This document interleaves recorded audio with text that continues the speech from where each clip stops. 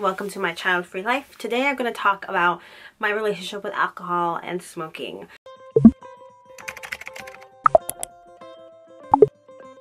So just to preface this, if you're new here, my name is Janie and I live a child-free life with my husband. We do not want children, and every year that passes we feel even more comfortable with that decision. So I am going to be doing my skincare while I talk about this, but before I actually talk about alcohol, I just want to say that in no way do I feel like this makes me better than anyone else. I don't feel superior just because I'm not much of a drinker or a smoker. This is just me sharing my particular child-free lifestyle because everyone does it differently. So I have never been a big drinker. My parents have been though, at least with beer. Nothing heavier than beer because alcoholism runs in the family, specifically my dad's side of the family. So I've never seen him as a child drink more than that, but he definitely would drink a lot of beer. And when we were younger, my parents loved going to parties. They would bring me along and there'd be a bunch of other little kids and there'd be a lot of dancing and drinking. And this was back before smartphones existed or computers. I mean, we had the big bulky computers with the dial-up internet. So there was nothing to do at these parties. And I remember I was just so bored. And so I felt so isolated because at that time I wasn't really embracing my culture, my heritage. I didn't really care for it. I did not like Spanish music growing up, and it's not until recently that that has changed. But that's my earliest memories of my parents drinking. It was always something that was done in front of my brother and I, who was like 5 years older than me, but never something that I was particularly interested in. I hated the smell of it. Then as like a young adult, when I started drinking, I did not like it, and I still don't. I really can encompass how I feel about drinking is that I don't like it. I don't drink often, and for 2023 I'm trying not to drink at all just to see, because I'll be honest, I'm just not a big fan of the taste of alcohol. Whether it's wine, even beer, I say I like a little bit, only because I'm someone who sips on any kind of beverage throughout the day. So like I have my water bottle with me, I'm sipping throughout the day, even though I don't particularly like the taste of water either.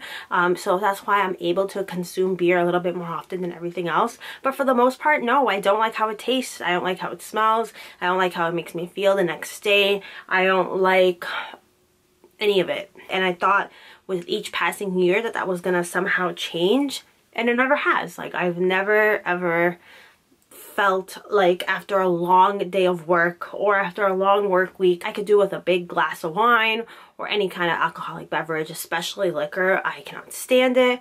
I cannot stand the way it tastes. It's just, no matter how fruity, no matter what elements you add, whether it's fruit, whether it's juice into it, like any kind of mixer, I can always taste that bitter, strong, burning feeling of it, and I don't like it. Even with wine, especially with champagne, I hate every New Year's when my parents makes me and my husband take a toast with this awful champagne that just tastes like garbage. Like, I'd rather be drinking juice. I'd rather be drinking juice, soda. I'm addicted to that type of sugar. So for me, those are always my beverages of choice. And if I'm having a long day and I want to decompress, food is what I go for. I go for pizza and nachos. I go for macaroni and cheese, mashed potatoes. Those are my comfort foods. That's what I love. And to me, alcohol has never been a coping mechanism. For me, alcohol has just never been fun. So for the most part, I keep it to only social activities, like social drinking. But even then, like these past couple of years, most of my friends are like wine moms. They're not moms, but they're like that type of thing where they're just like drinking a glass of wine, or like they're having like special wine during their dinner. And like I go along with it just because, you know, I'm with them, and I'm not opposed to an occasional drink, but for me, it's never been fun. And now with my newer group of friends, I feel like they're more into like all kinds of drinking and going out and going to bars and clubs and stuff. And again, not my vibe, not what I like. I mean, I don't mind going to a bar and not drinking. I do it often, especially if there's good food there. But good company, that kind of thing, I'm always down for that.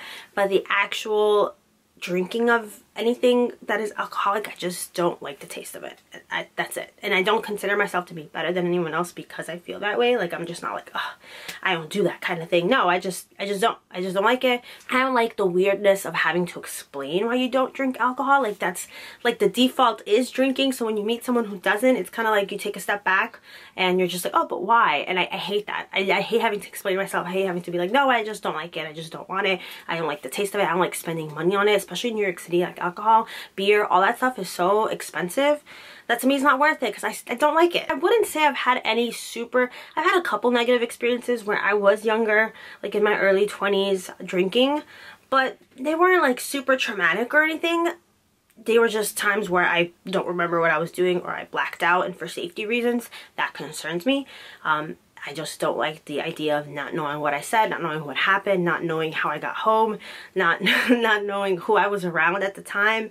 You know, that stuff just, I'm not a fan of that, and I feel like I can go out and have fun without being intoxicated in any way or by any substance. And that brings me to smoking. I'm not a smoker. That one for me, I just never liked it. I do not like the smell of weed. I think it just smells so bad. It smells like skunks to me. I have worked with skunks before, and I actually really love skunks, I'm not gonna lie. But the smell is not for me. Any kind of inhaling, I don't like to do. I have very negative memories associated with smoking. But for me, smoking is something that more people do. Like, if I were to cut out every friend, not that I want to at all, I don't judge people who smoke, but if I were to cut out every single person in my life who smokes, I would be left with maybe 2 or 3 people, because I feel like everyone just does it.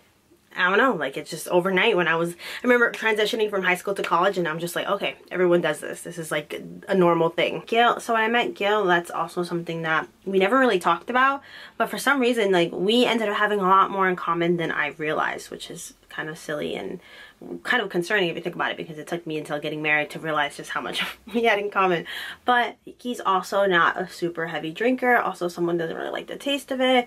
Occasionally we would buy like Blue Moon and drink it at home, or when we go out to eat, sometimes we would do that, but normally I would give it the rest of what I had to him, because I'm just a very slow sipper. At that point, I might as well just give it to someone else, like, enjoy it. Yeah, that's just how I felt about alcohol. It's always been a thing, and the older I get, the more I don't like it and don't enjoy it, and I don't like spending money on it.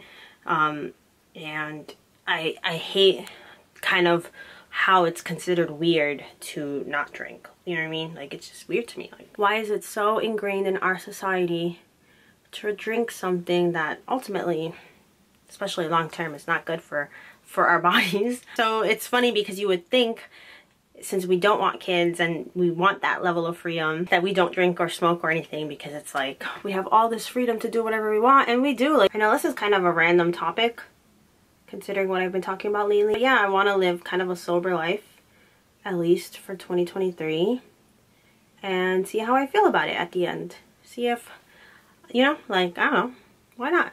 Even if I'm not, I don't think you need to be a super heavy drinker and then transition into sober living in order for it to have some kind of impact or meaning. I think if you don't want to drink, you don't want to drink, and that's kind of where I'm at now, and I feel pretty good about it. But I'll definitely do little updates if anyone's interested in that kind of thing. I think I am going to end this video here. If you made it to the end, thank you so much for watching. I really, really appreciate it. I'm going to get ready to film a bunch of other videos, so if you have any requests for this channel, let me know, and I will see you soon.